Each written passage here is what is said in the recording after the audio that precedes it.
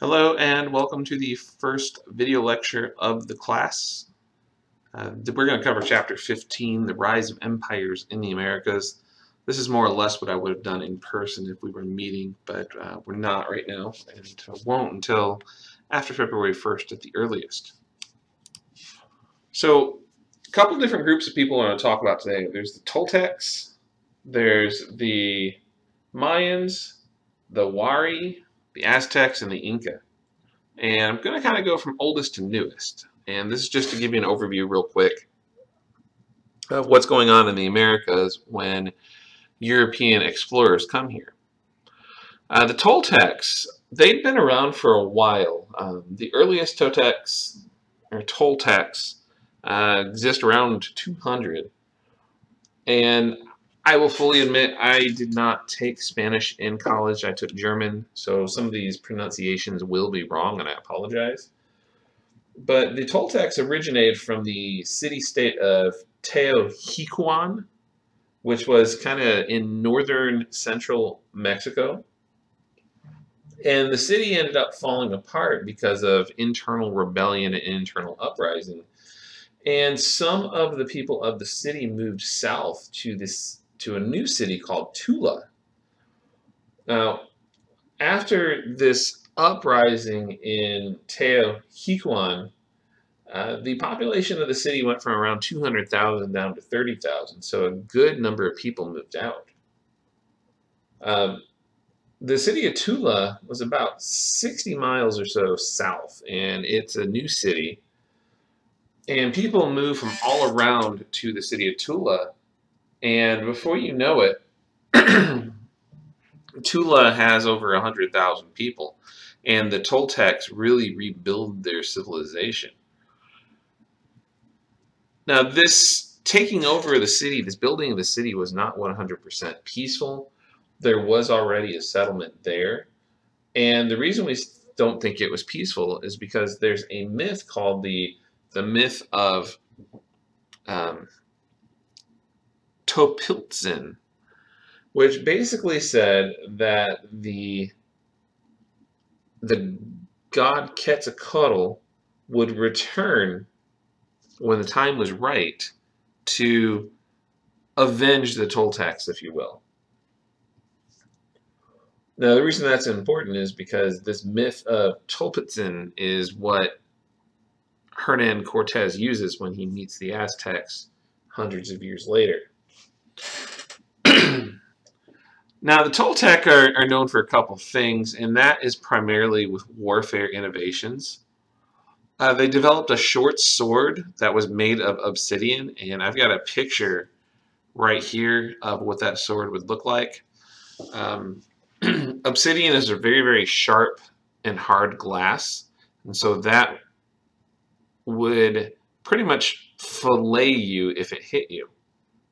And then similarly, they developed a dagger, a little short knife made of obsidian that would just slice you open. One other thing about the Toltecs is they traded very much with their neighbors. There's Toltec obsidian found all throughout Mexico, and then we have evidence of cacao and vanilla being brought into the Toltec areas from further south where the Mayans live. And speaking of the Mayans, Mayan kingdoms are found throughout the Yucatan.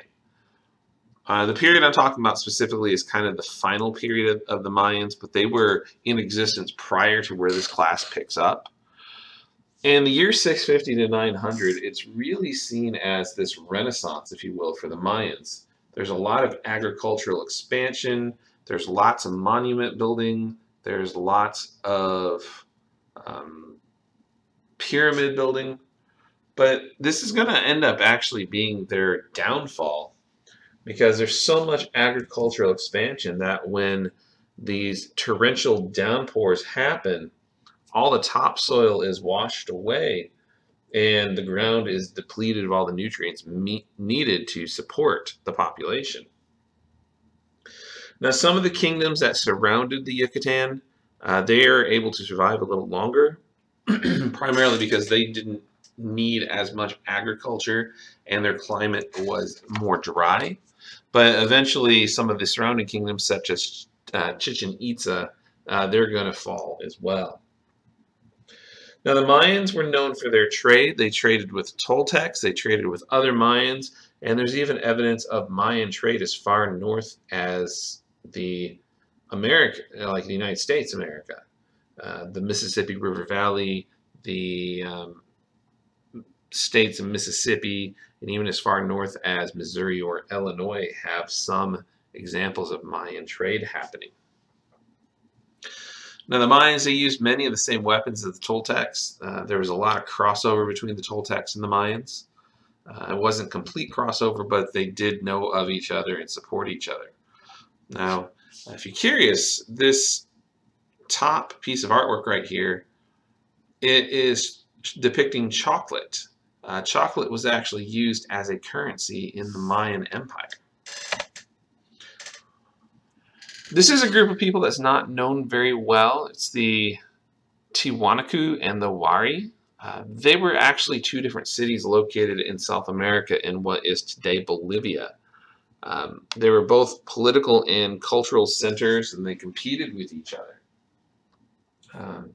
The city of Tiwanaku was located on Lake Titicaca, and the city of Wari was in the mountains north of Lake Titicaca. They both established colonies. They both traded with their neighbors. They both had, political control of the area surrounding them. Now, the Andes is the mountain range along the western edge of South America. And normally you don't think of mountains as being a very hospitable place, but in the case of the Andes, it really was. There's fresh water, there are streams, there are rivers, there are lakes. There's fishing, there's perfect land for agriculture. Oftentimes the farmers of this area would use raised fields, or they would farm on the sides of mountains to try and maximize the amount of land used for food growing. One unique thing about these populations is they used the idea of reciprocity. What reciprocity was, it was the people of these communities working together, doing community labor, so that way they could have community feasts. Basically, these are entire populations that work hard and then play hard together. Now, both of these cities were governed by an elite upper class, and over time, as the feasts grew smaller and the harvest grew smaller, the elites lost control, and before you know it, the residents of the cities turn on the elites and burn down their basically their way of life out of civil unrest.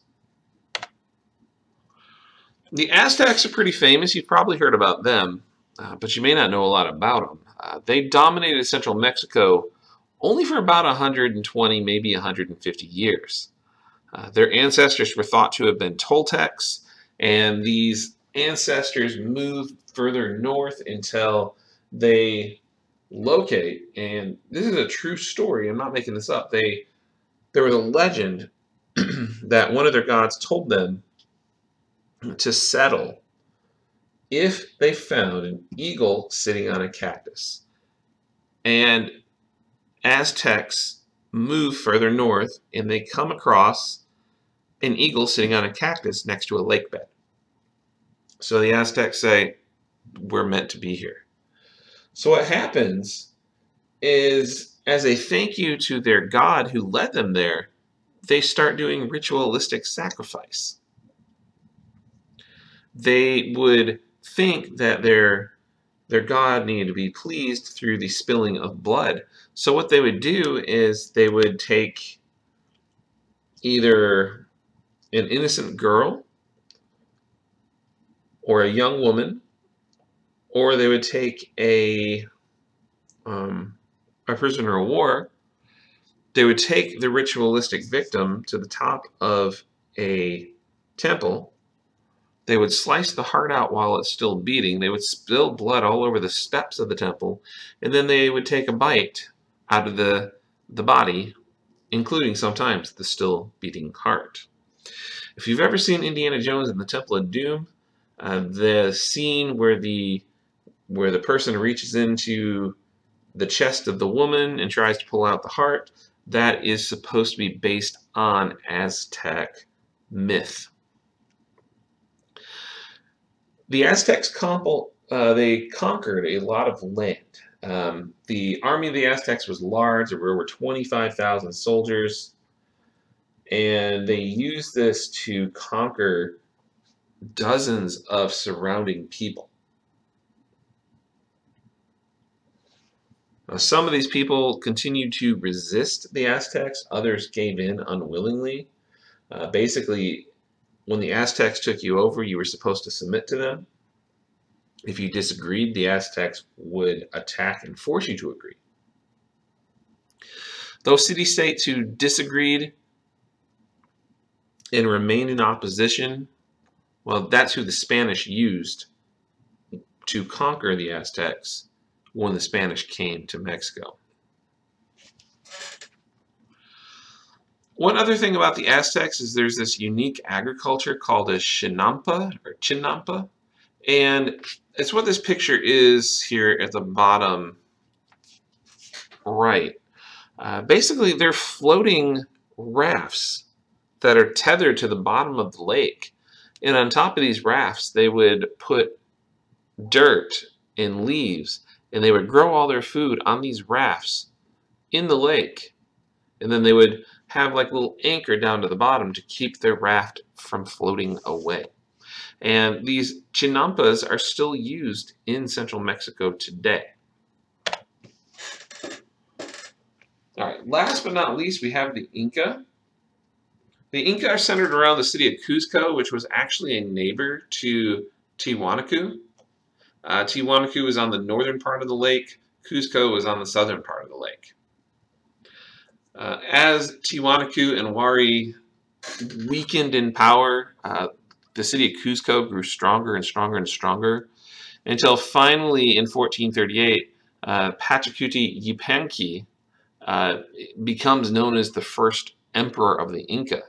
Now, his title was called Sapa Inca, or lead Inca, and he kind of takes power through a rebellion. His brother was supposed to be the one in charge. His dad, Viracocha, left his brother to be the next emperor.